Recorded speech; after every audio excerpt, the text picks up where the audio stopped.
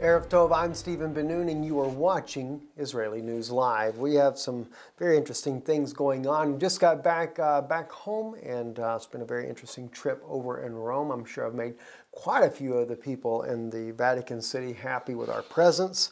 But nonetheless, we are kicking off in Israel. The official Independence Day celebration started this evening at 8 p.m. A lot of the festivities going on in Israel for the 67 years of independence. It's kind of interesting because it's also, makes you think of the 1967 war there.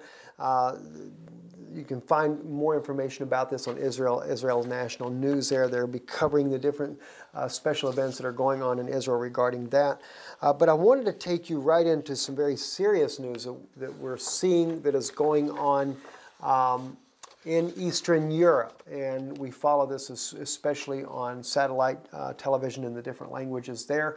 The Czech language news source was reporting that Russia, this is on regular Czech television news, I forget which channel that is, my wife actually caught this one here, said that Russia intends to invade Ukraine this coming May. Now, we had seen another report on that from the United States a little while back. They were expecting that. And whether or not this is true or not, really not sure. I can see the plausibility of it because that's what I'm going to do is share some articles with you from TASS Russian news agency as well as the Moscow Times that would suggest one of the reasons why they would do it. Now, we do realize that Russia is dealing with a situation that in order to protect the East Ukrainian Russian-speaking people, they better do something to step in there, or the Western Ukrainians, which are the Nazi propagandists that the United States is backing, is going to try to crush and kill every one of the Russian people there.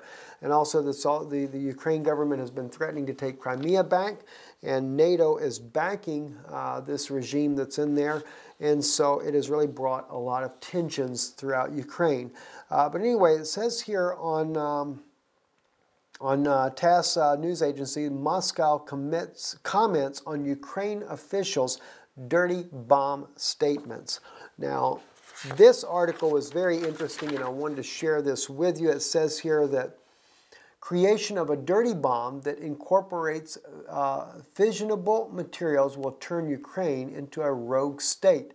The Russian Foreign Ministry said in a comment on Wednesday in connection with the declaration made earlier by Secretary of Ukraine's National Security and Defense Council.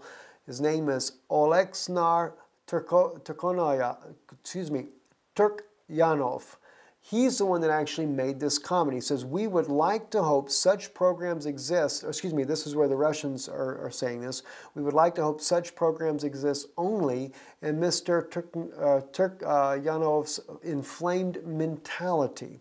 The commentary said he obviously falls short of realizing the aftermaths of implementation of such ideas, because he said that Ukrainians were going to do this.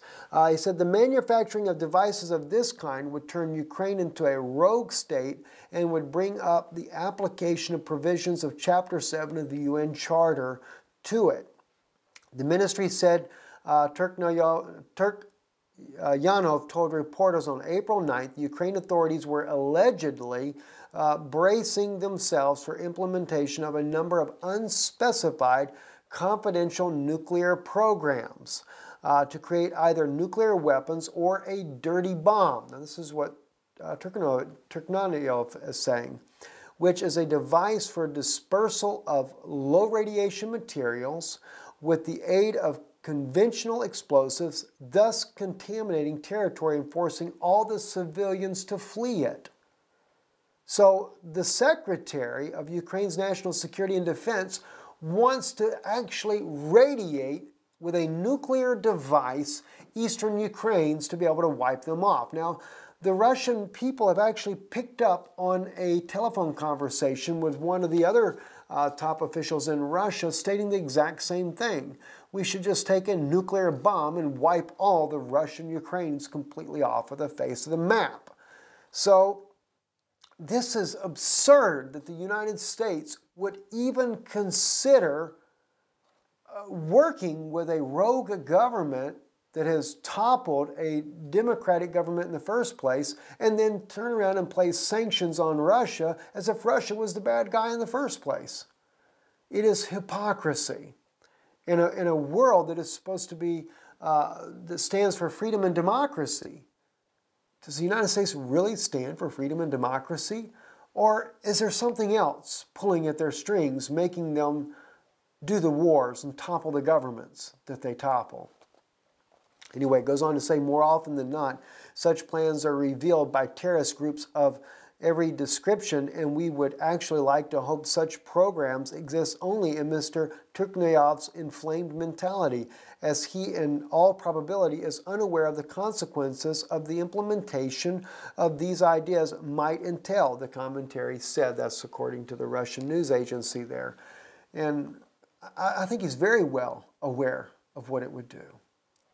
But when Russia is dealing with such threats like this, no doubt Russia may very well invade Ukraine in order to put down a regime that they have, such as the one that they, with these type of threats.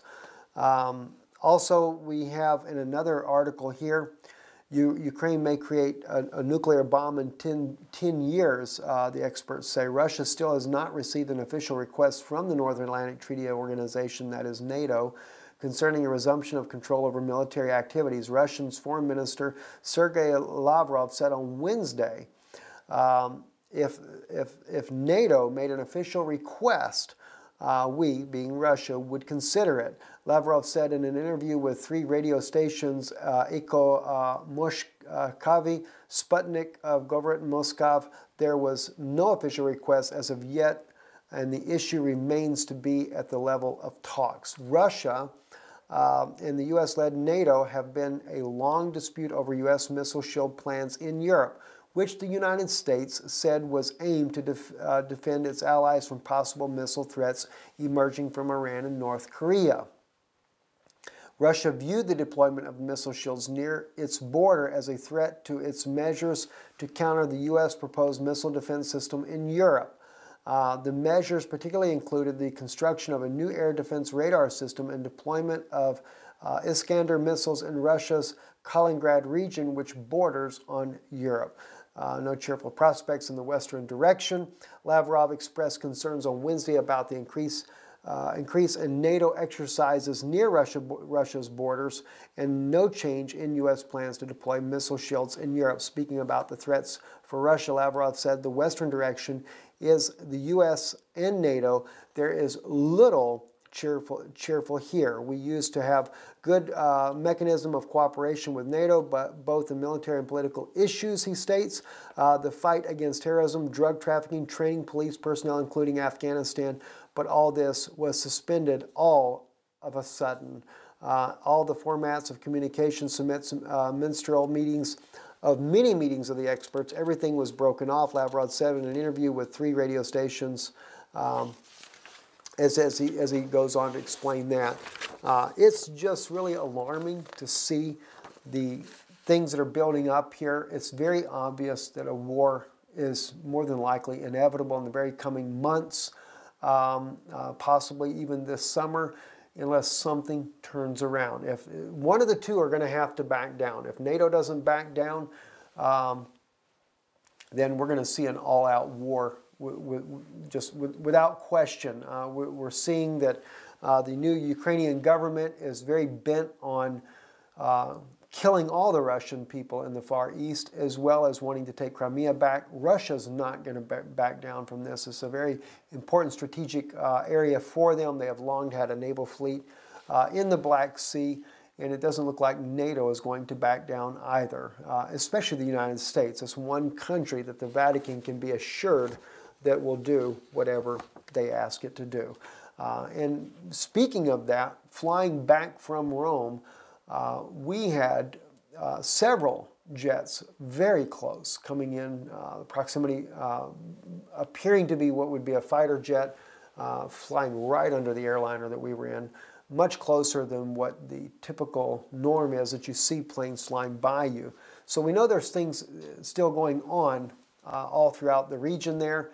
And secondly, also, one of the guides there himself actually stated right before us in Vatican City that Rome, the two keys, and we've always reported on this, represent both spiritual and temporal powers. That's what that represents, that the Vatican is the ruler of the entire world, and they exercise rule both in spiritual and temporal, which is the political spectrum of this, of the entire world, and that the world should be subject to them.